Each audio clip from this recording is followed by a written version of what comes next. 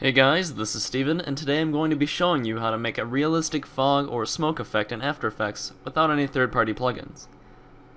So let's get started. I'm going to make something that looks something like this today. We'll get around to what this looks like after, so let's start a new composition. And first thing we're going to do is create a layer new solid, and this can be any color that you want. Then once that layer is selected, go to Effect, Simulation, Particle Playground. And as you can see, there are particles in there, but they're not the direction that smoke goes usually. So we're going to open the Canon tab and then the Gravity tab. Now for the direction, I'm going to click the 180 and type in 360 so it goes straight up. And for the Canon, we're going to start messing with these settings. I'm going to turn the barrel radius to 200, just so it spreads them out a little bit more. The particles per second, you can do whatever you want with this, more or less. I'll keep it at 53, I guess. Direction, I'm going to have it tilting a little bit to the left, because that would be like the wind direction. You can have it tilt in a direction. You can turn up the randomness. The velocity is too fast, so we're going to change that to around 60. And that'll just slow down the particles as they emit from the thing.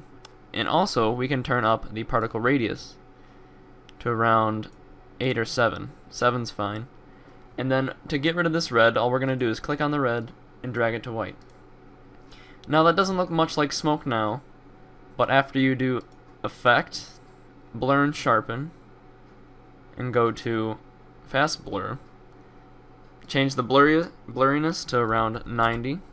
There you go. It's starting to look a little bit like smoke. But it's not quite there yet.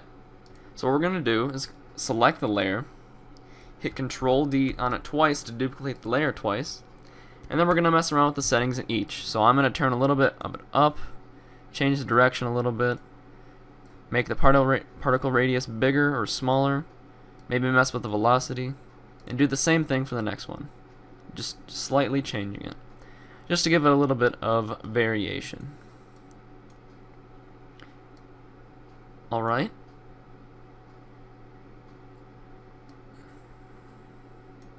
That looks pretty good. Now, you guys can mess with these settings however you want. It doesn't really matter.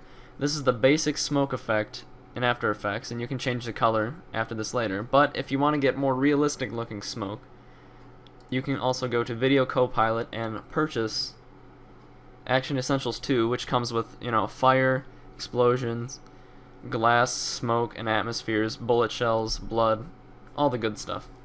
So, if you have a little bit of money, you can go ahead and buy that, or you can make this. Doesn't matter. But I hope you guys like this tutorial. Leave a comment and like if you liked it. Subscribe if you want to. Alright, thanks guys. Peace.